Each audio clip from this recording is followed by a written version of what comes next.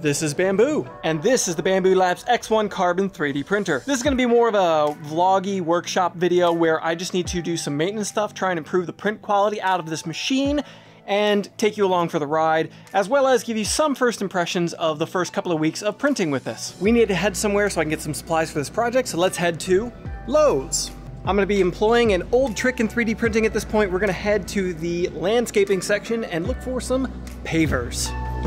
After I located the pavers that I needed and loaded those up, it was time to head to the faucets so I could get overwhelmed by options. I hit this one with a kitchen knife last night while shaking it off into the sink. So now I need to replace this. This isn't that kind of maker channel though. We have a 3D printer to work on.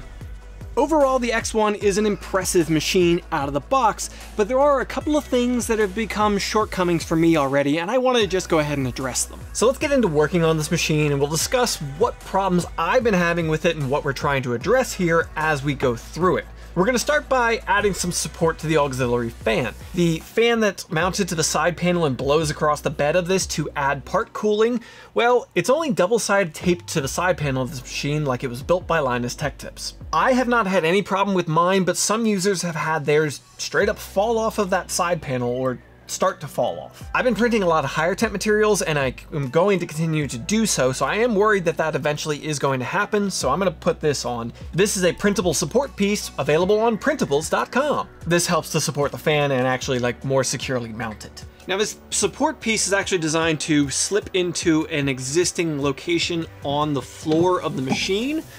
You basically just shoehorn it in there, and it kind of clips into place, and then there are two bolt holes where you have to put a couple of M3 bolts through to bolt it down. This is designed to have a piece of foam underneath of it to add just a little more support to this whole equation. I'm going to use double-sided tape personally. Literally the only reason I'm using double-sided tape is because it's what I have that is the proper size to fit into this situation.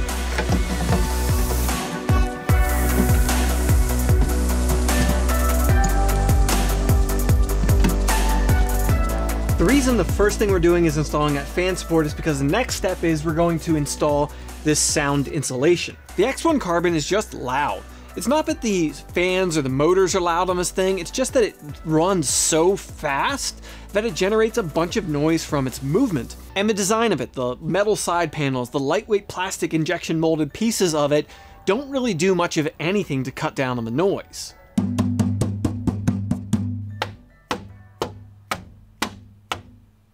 This is just some self-adhesive sound insulation that I picked up from Amazon that I'm going to stick to the insides of the panels of this machine to help try and retain heat a little bit better and to dampen down the sound of this machine at least a little bit. I really don't know if this is going to work or do what I want it to do, but we're going to find out. To make the next couple steps a little easier, I want to just take the AMS off the top. I don't need it on there for right now, but that's actually surprisingly annoying to do. The clip to release these connectors is actually sandwiched between the body of the connector and the body of the printer, which means you end up having to stick a screwdriver in there to release the clip. Now the sound insulation is between 5/16 to 3/8 of an inch thick, so it's not just going to fit anywhere I want to put it inside of this machine. I do have to be careful about where I'm putting it. To install that stuff, I'm going to remove the side panels off of this machine to make my life easier. But that means I need to first mark where I want to put the insulation so I know where the obstructions are going to be. One thing I'm not certain about is the bottom floor of this machine. One filament falls down there off of the bed, which is annoying to clean out, by the way. But the bed travels pretty far down, and I'm worried that even the thickness of the insulation that I have is going to be too much down there. I have a thought though. I have a bit of this stuff left over from projects. This is sound deadening for cars, and it's only 50 mils thick. So on the floor of this printer, this might work really well. It has a foil backing on it, which in a car is meant to keep heat out of an interior. In this case, it'll help to keep heat in. It's shiny and silvery, which I don't love. They do make it in black, but this is what I have. With our game plan in place, time to pull the panels off of this thing.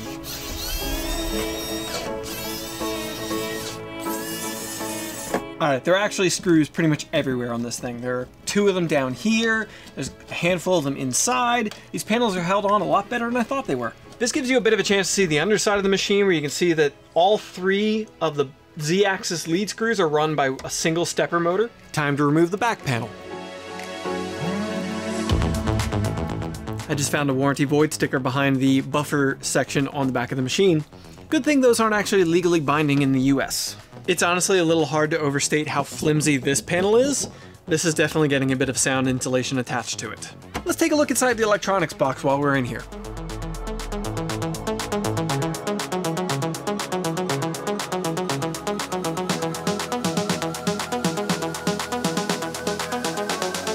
I was just so close to having this panel off, but there's a couple of screws, I think, behind the front idler for the Core XY on this side.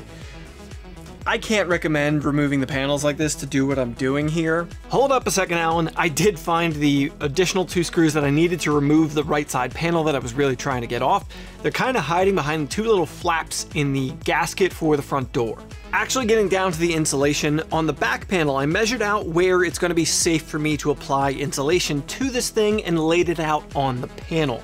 This is missing the exhaust fan, the electronics, just anywhere where I feel like I can afford the thickness of the material I'm going to be applying. Unfortunately, I can't fit a ton of insulation on the back panel, but any bit's gonna help with how thin this stuff is. With the measurement and layout that I have, I transfer that to the thinner foil-based material, cut it out, and then apply it onto the back panel. Moving forward, I then do the exact same thing with the thicker foam. Now I've got 2 layers of insulation. I'm gonna try and do this as many places as I can. If you're interested in this, I'm dropping a link in the description to a DXF file, so you could cut out this shape for the bottom panel piece for yourself. That's the easiest one for me to provide a template for you, and with how thin plastic injection molded piece it is, I feel like that's one place that's really gonna benefit on this machine. Here's what I've ended up with on this machine for insulation.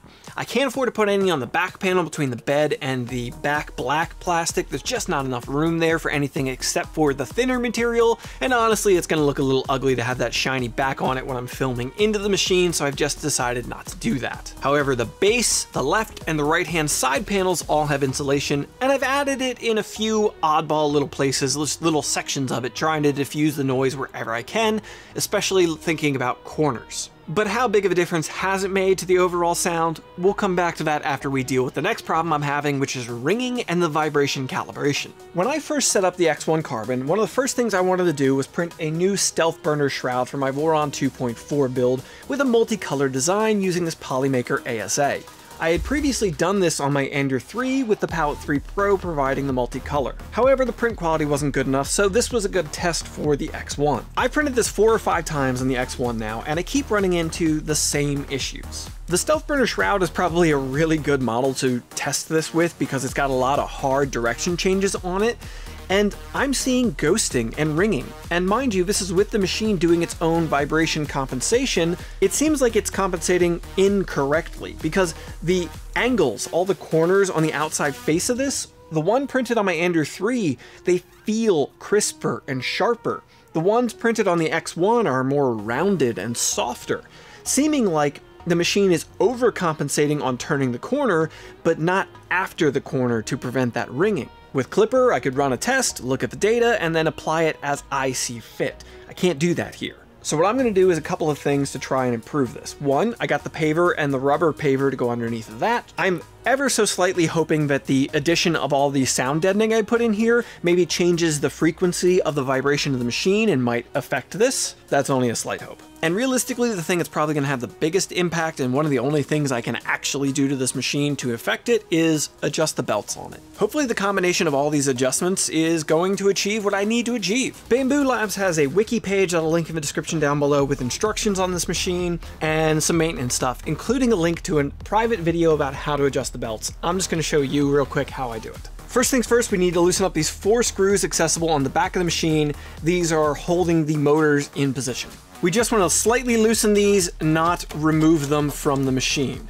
Now we need to manually slowly move the carriage around inside of the machine. What we're doing here is giving the belts a chance to roll around, move, and position the tensioners where they need to be. They are spring-loaded. Basically, by moving this around, we are manipulating it so that the belts have a chance to wiggle around and the tensioners can load up as they need to. Then parking the tool head in the very back middle of the machine. Now we can tighten up those 4 screws we loosened up earlier.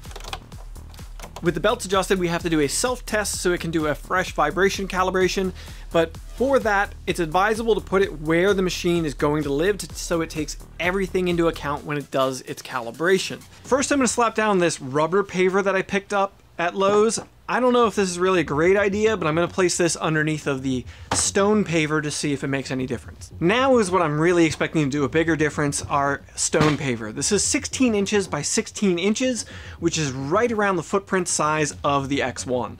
The table the X1 is currently on is a temporary solution. It's an IKEA desktop on top of a Bora Centipede workstand. It's not perfect, not ideal, but I did do the vibration compensation on top of this, and it should, I would think, be able to compensate. I also calibrated and printed on my workbench that I usually use with this machine and got similar ringing results. So it's not just this base that I have it on right now. Now that the machine is stably where it's going to live, I'm going to run the self-test so it does a fresh vibration calibration and ensures nothing is wrong.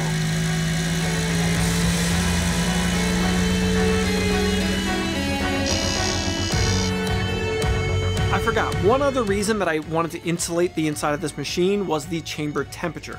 They market this thing as a 65°C chamber, but it's not actively heated. It's only the hot end and the bed heating the air inside of there. And I personally have not seen it go over 50 degrees Celsius yet.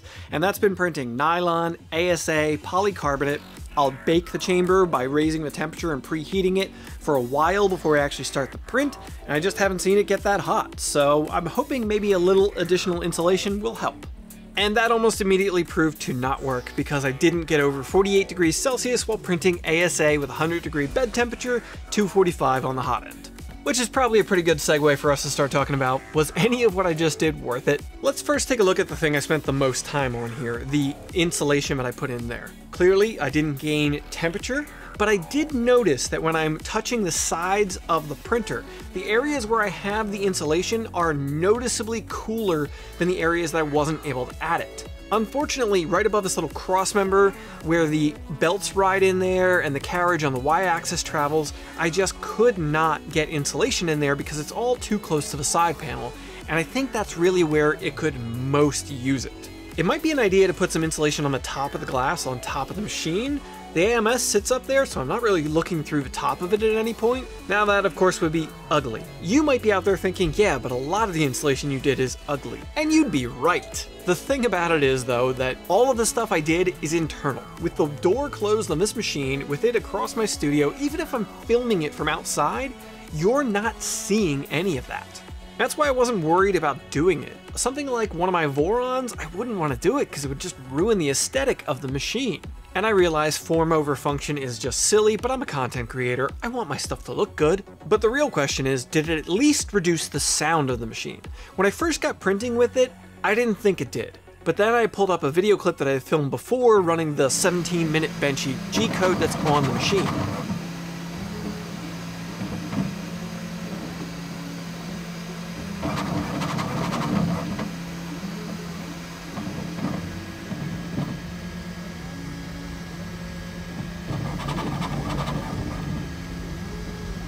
It's not a huge improvement, but with the decibel meter in about the same place, I'm getting about a 5 decibel decrease in noise from this machine, and I'm really feeling like the frequency of the noise coming out of it now is maybe a little less harsh, and I'm not as bothered by it as I was before. Was it worth the time I put into it?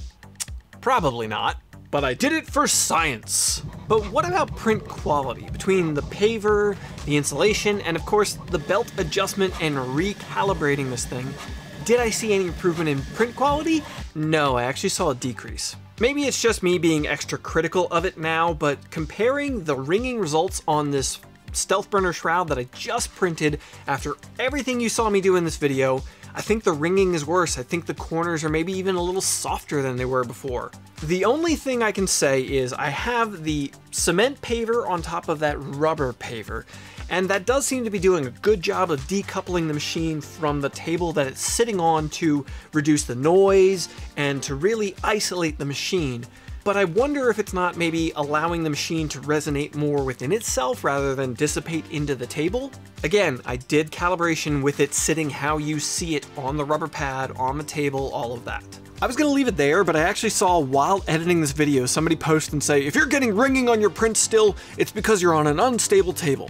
Which I knew people were then gonna in turn say that about the testing that I did in this video. So I took the Bambu X-1 and I put it on the concrete floor of the studio. I reran a self-test, I recalibrated, and I started printing another stealth burner. And the results of that stealth burner are, they are marginally improved from before. Comparing the print results with the X1 on the paver versus on the concrete floor of the studio, there is a marginal improvement in ringing overall. I definitely see a difference, but not a massive one.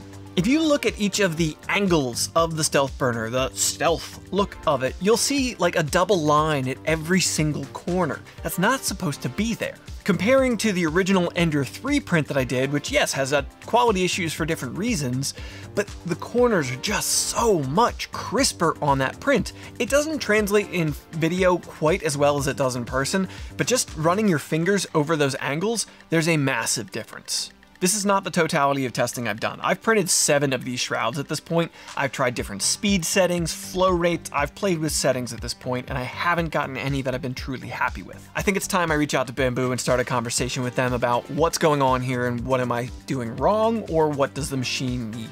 Don't get me wrong, the Bambu Lab's X-1 Carbon is an impressive machine.